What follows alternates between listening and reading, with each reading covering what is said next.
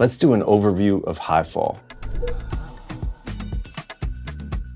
HiFAL has two main sections. There's the main HiFAL processor, which can be turned on and off with this power button right here. And then there's the parallel limiter processor, or the parallel HiFAL, that can be turned on and off with this button right here. You'll see that when I disengage or turn off these sections, they get darker to let you know that it's bypassed, it's no longer processing audio, and it's no longer using CPU.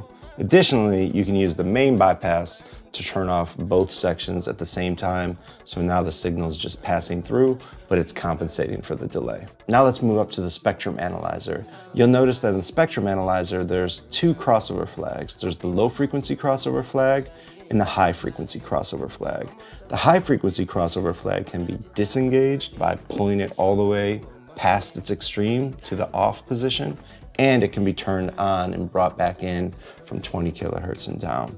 And these two crossover flags determine which section of the audio will be processed by HiFAL. Just a quick trick, you can select the blue halo in the middle and move both crossover bands at the same time. Let's play some audio real quick.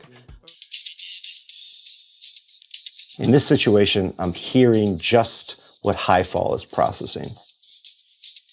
Additionally, I can do the same thing to the high frequency crossover flag, but that's going to solo what it's not processing, what's above it and what it's excluding. What's above this high frequency crossover flag and below this one is being unprocessed by the plugin. It's just passing through with no processing at all. Let's listen to the high frequency exclusion band.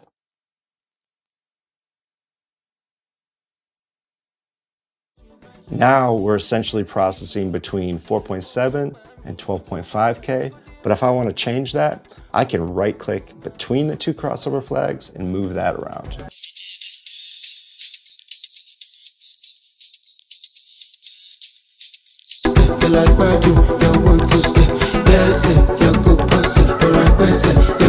Now let's talk about the parallel limiter. The crossover flags work in the exact same way as the main HiFAL, but the main difference is above this crossover flag and below this crossover flag, instead of passing through, are muted. And so now we're just isolating those mid frequencies and blending them in from the bottom up using this master fader right here. So in this situation, this frequency is excluded. It is high pass filtered and then muted. The only thing being contributed to the mix via this fader is what's happening between the crossover flags here.